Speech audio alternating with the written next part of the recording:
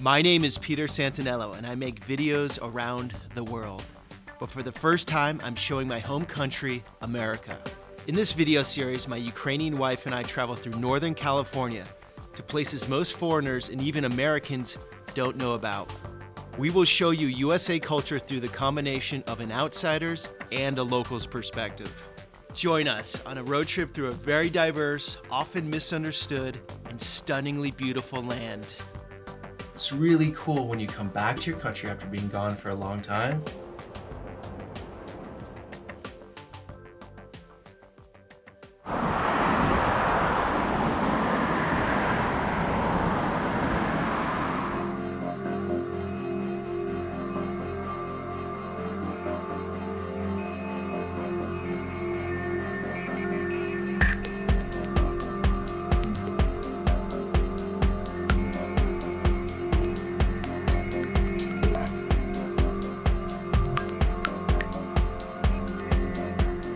As you can see, guys, super beautiful drive down the Highway 1 south of San Francisco. This is Big Sur. Big Sur is a park, in my opinion, one of the most beautiful places in the world. And we're going down to Pfeiffer Beach. How you doing? Good. Good. You going to the beach? Yes. Have you been there before? Yes. Welcome back. It is $12 cash only today. Just wait one sec. We do have to split up the car. Okay, is it busy down there? Yep, every day. Every day, man, huh? Pretty What much. about November? Probably a little bit better. I haven't been here in November, so Okay. I've just been here since May, and it's been busy every day. Except for like 1 or 2 days. Even in the summer fog. Even in the summer fog. When it was raining yesterday morning, people just still coming in hordes and staying on the beach. I hate to be that old dude and be like, I remember when, but... Right? 15 years ago, we come here in November, nobody here. Yeah. Nobody. All right, man. Thank you. Thank you. Take care. You too. U.S. parks are super restricted.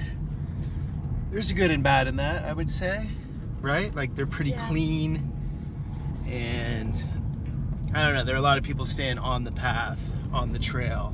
Yeah, if you want to rip into it, if you want to get into it, you can. It's pretty easy. But a popular place like this, they really like buckle it down pretty hard. $12 parking. That's a little crazy, huh?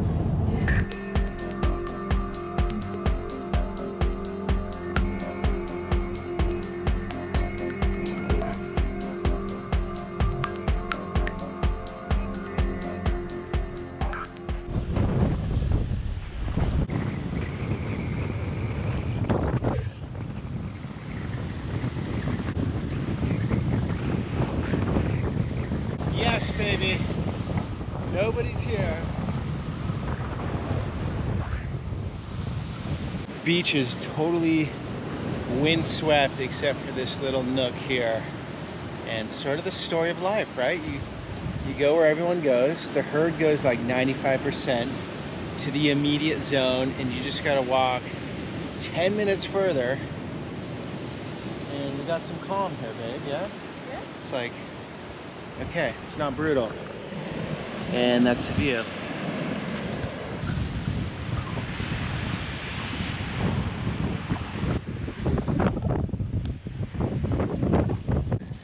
Come on, my friend. Woohoo! Nothing like a beach day.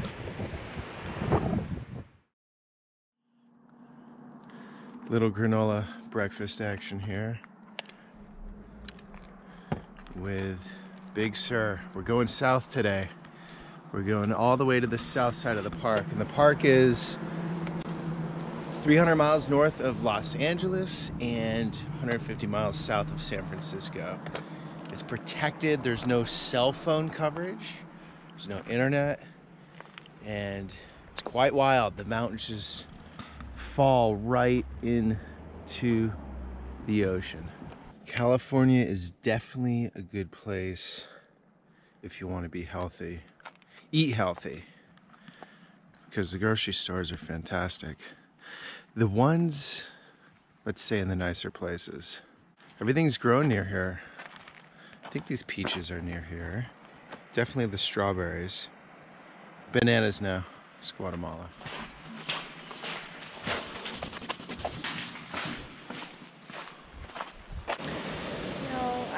original from Ukraine. Oh, it's my nice. first time in the Oh States. my gosh, well, welcome. You like this one? Yeah, beautiful. It's a shame we cannot go down there, but Yeah, a lot of protected beaches here. There are only a few you can go to in Big Sur. So this Highway 1 cuts right into the mountain. So there's a lot of erosion coming from above where it gets steep, and then landslides, and the soil and dirt goes across the road. And it seems to be there's a constant process of this stuff going on where they're expanding the road, moving the slides. Some areas they have this where they've built a bridge over the road where the landslide just, well, goes right over the road and into the ocean. So this road, Nacimiento-Ferguson Road, one of my favorites, goes right up the side of this mountain. I think it goes up 3,000 feet. This is an area where you can see that the fog creeps in and there's more moisture. And then there you see it again, out to the bald hillside where there's not much fog.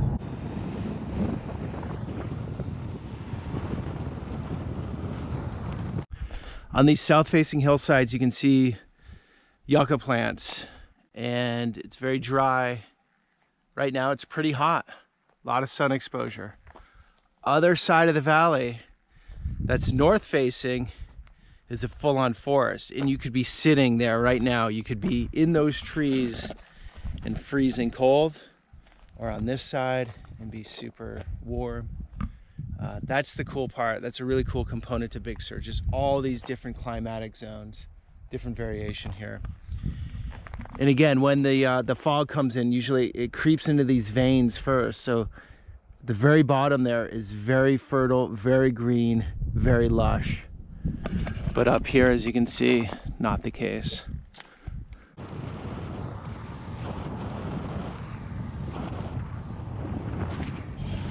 Going up to our hotel, south side of Big Sur, and we got a little cabin. There's not much. There's really not much here as far as accommodations go. It's pretty spendy too, but it's beautiful. And if you don't want to camp, then you gotta do it. I think that's our little cabin right there, babe. oh, This little guy. cool. I think so. Little, it's called Little Something. Does it have a name on it?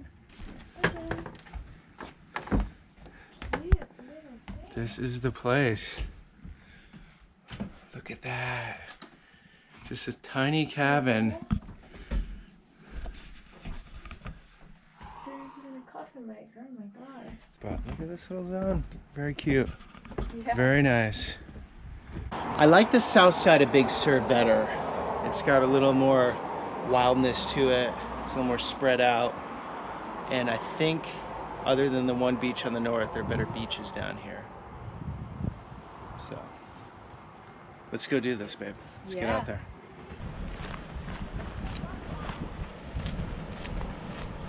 The coast is usually pretty cool because the water's cool. Dolphins, babe. Right? In the wave. Look it in the wave. There! What just happened? Dolphins on the waves surfing. Oh my god! She's losing her mind.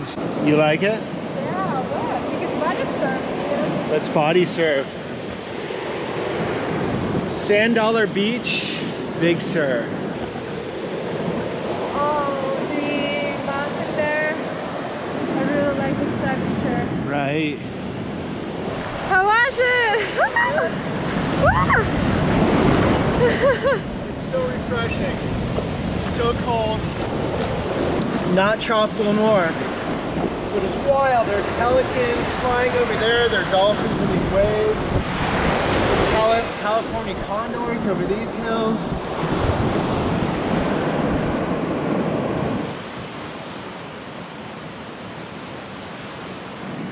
What are you doing mean? right now? Oh.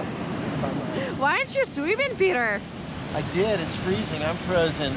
I'm done with the water. It's gotten a little chilly, but look at this time lapse. Look at this.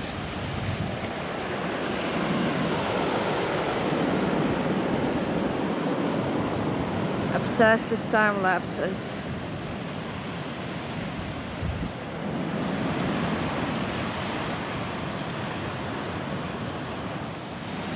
For many years I came down here once a year and would just set up a tent and ride my bike up and down this coast.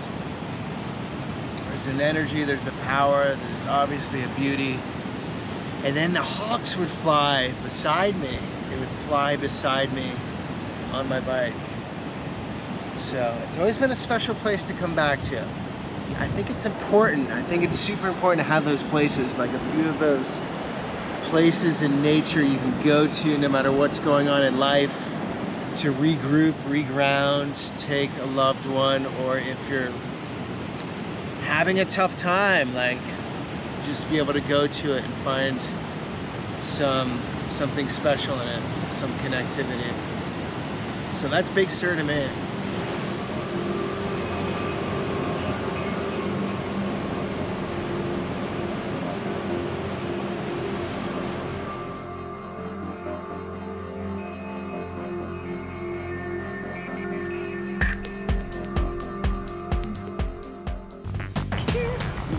They smell, huh? Yeah. They stink. I am more scared of this stuff than bears, cougars, serial killers. There's a lot of stuff like this. You wanna go in? They blindfold people, right? And then you have a bat and you just start, it's like who can bash the thing, and then all this candy comes out.